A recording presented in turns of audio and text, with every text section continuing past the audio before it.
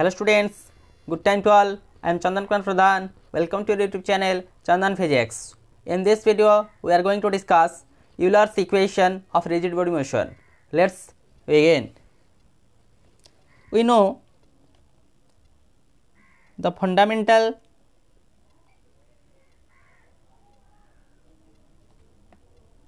equation of rotational motion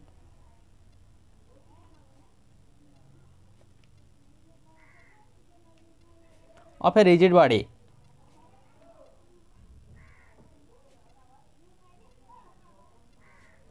Is given by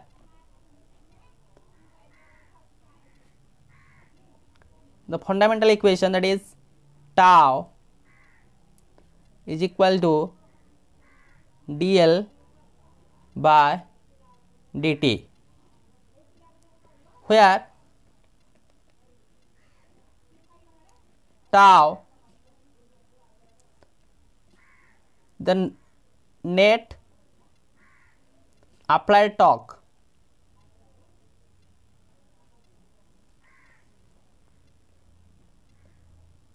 and L is the angular momentum.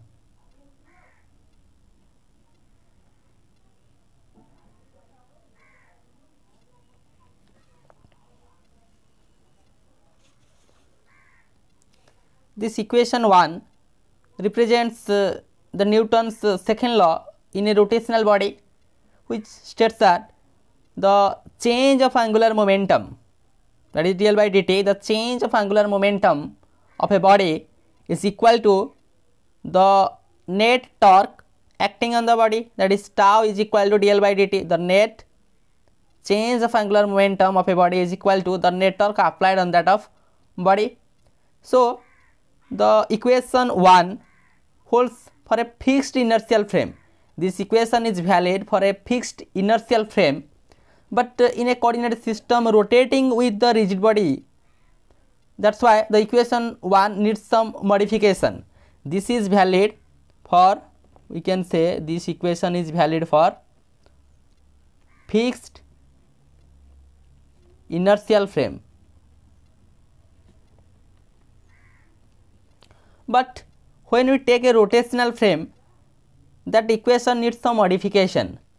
That's why for that of rotational frame we can write, for that of rotational frame it will be changed to dA by dt, that is fixed, is equal to dA by dt rotational plus omega cross A. This is the standard equation for that of rotational frame of a vector, let A vector, where we can say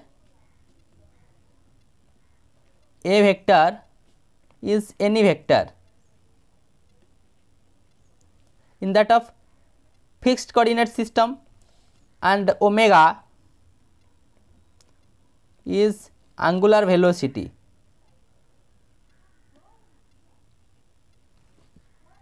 of that of rotating frame.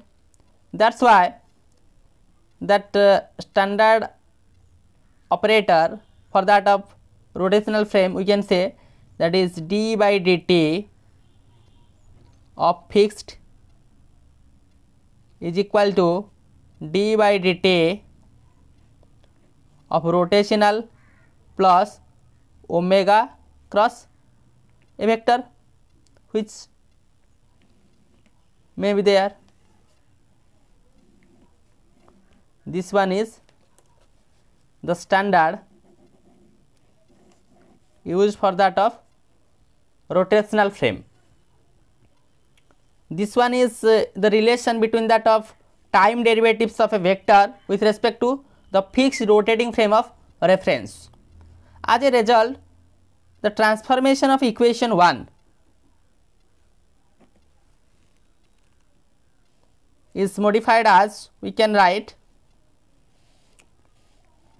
dl by dt dl by dt of fixed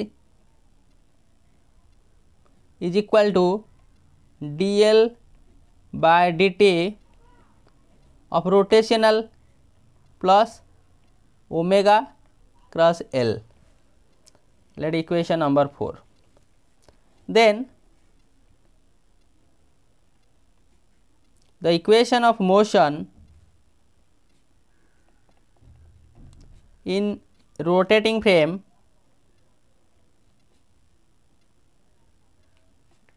is given by,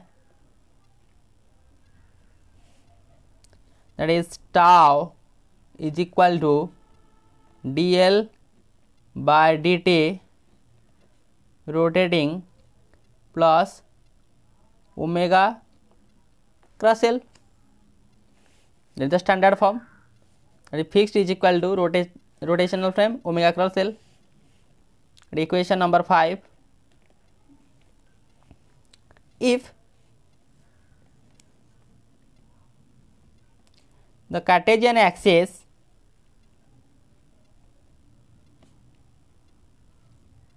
in the rotating frame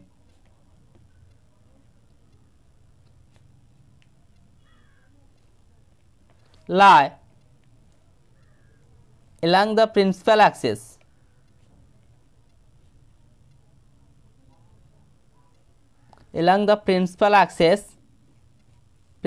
has let 1, 2 and 3, then that L vector we can write as I1 omega 1 I cap plus I2 omega 2 j cap plus I3 omega 3 k cap. As we know, L is equal to I omega, that is the angular momentum is equal to moment of inertia into angular velocity. That is why this can be written as, where omega 1, omega 2, omega 3 are the components of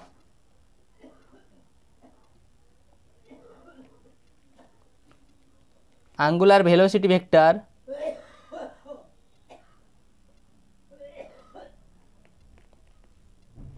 along principal axis.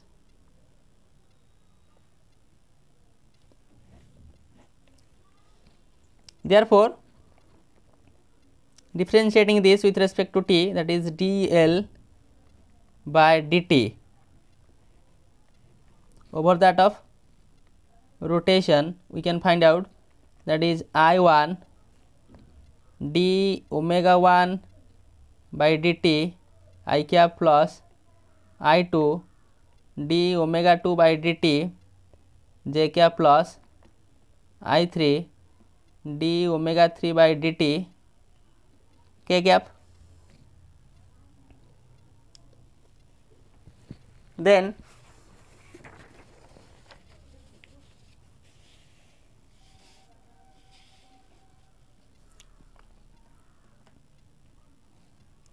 the component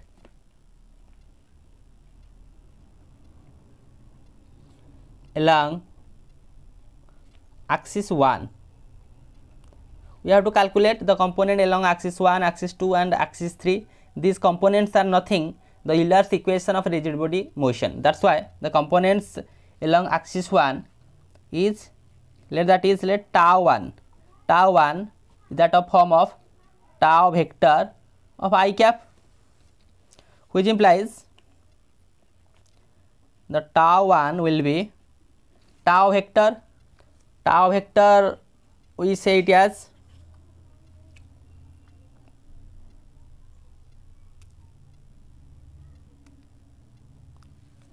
tau vector. Look here, tau vector is equal to dl by dt rotational plus omega cross L.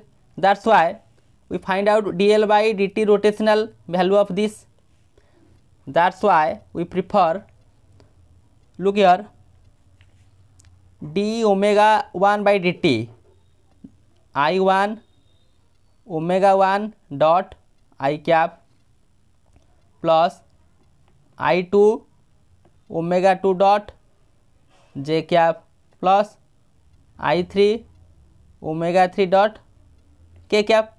This is the result of dl by dt of rotational.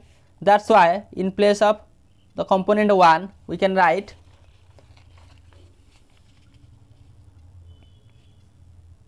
I1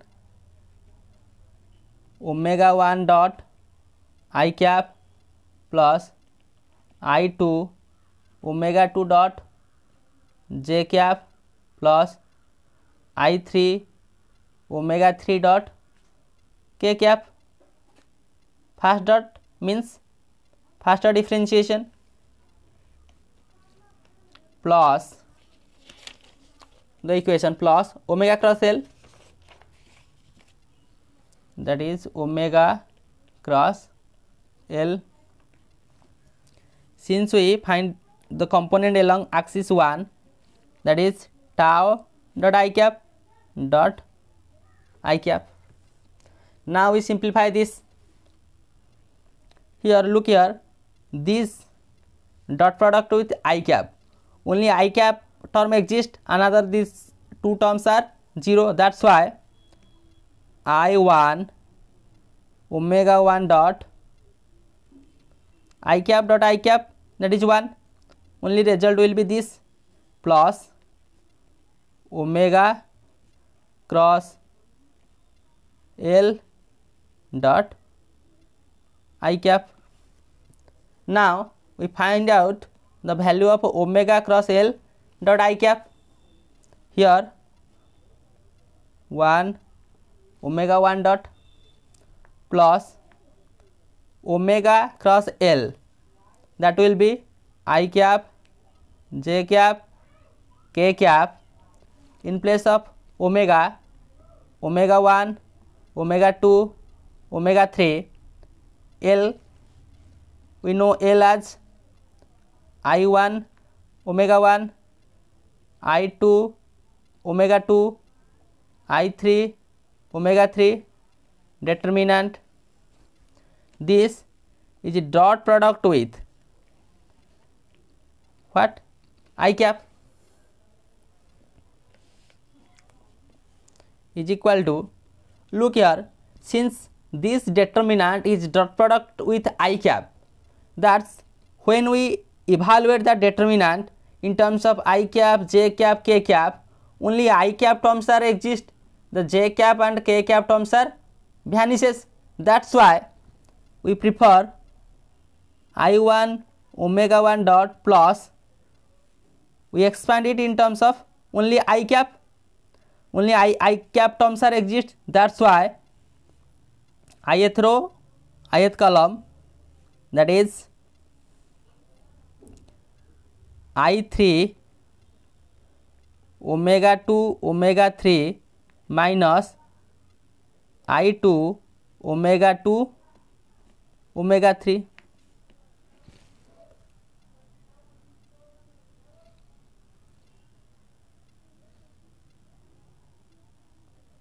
This is I2.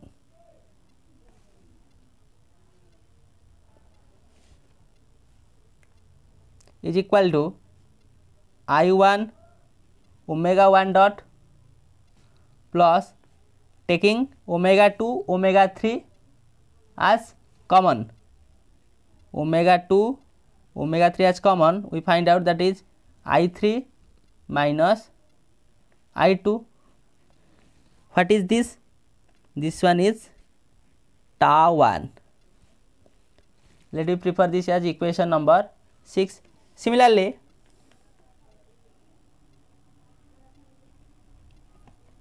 for that of tau 2 is that of the component along axis 2, that is tau 2, and the component along axis 3, that is tau 3.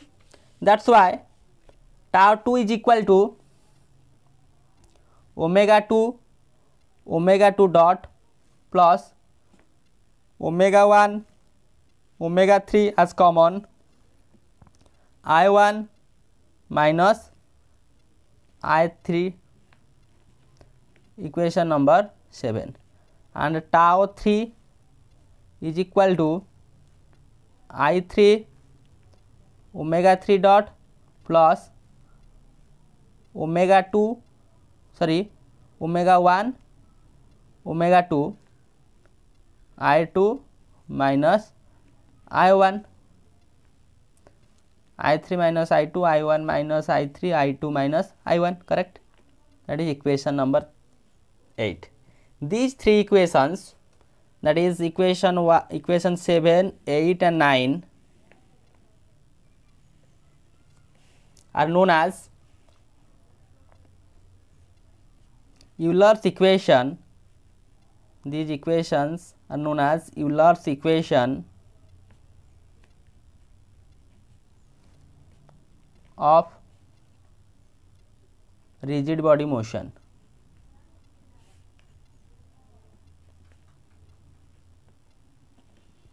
So, with the help of this video lecture, we understand how to find out the Euler's equation of rigid body motion. That is why we prefer the fundamental equation of rotational motion of that of rigid body. Then for that of what is that equation in terms of fixed inertial frame and rotational frame, we consider for that of rotational frame, then mathematically treat and proceed as and taking the component along one axis, that is tau dot I cap, then we simplify by using vector rules and finally find out tau 1. Similarly, tau 2 and tau 3, these three are nothing but the Euler's equation of rigid body motion. That is why with this useful and informative notes, let me wind up this session. Thank you.